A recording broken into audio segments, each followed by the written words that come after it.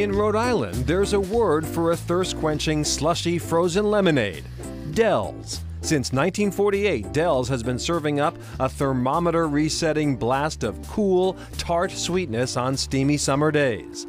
Originally peddled from a refurbished Table Talk pie truck, 66 years later, this all-natural lemony treat is sold throughout the Ocean State, plus parts of Massachusetts, Florida, Vegas, California, and the Carolinas. They wait for us to open in March. We could have the boards still up on the windows outside, and we're doing some cleaning and all that and getting ready. It's just like an instantaneous thing. Those boards come off the windows and it's like a magnet. Boom, right to the store they come in. Frozen lemonade is said to have been first created in Italy using rock salt back in the 1800s. In modern times, Cranston, Rhode Island is where it's clearly been perfected.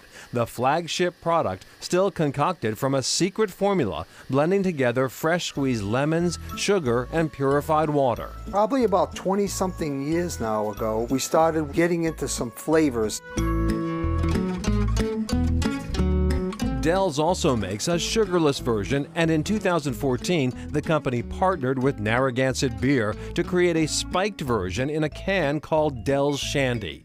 These days, you can even make Dells at home. We sell the mix. You can actually take it home and make it in your own blender or smoothie machine with filtered or bottled water and ice cubes. And then you run it in that blender or smoothie machine for a good 3 minutes, and you have a slush that you can drink the same way you would if you were getting it at the store. Of course, half the fun of having the Dells experience is driving down to Little Rhodey, preferably in a convertible. This popular Dells stand sits in front of the company's headquarters in Cranston. Every time we drive by this strip, we always stop. It's refreshing, it's not too sweet, it's perfect. It's nice, refreshing, cooling on a nice day like today. Can't beat it. Everybody just loves it. Everybody flocks to it the day it opens.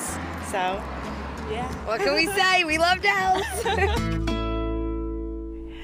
And Rhode Island natives say they can always spot a tourist by the way that they eat a Dells with a straw. Even Dells says don't use a straw, hold the cup, stir it around a little bit. The warmth of your hand will melt the ice. Brilliant.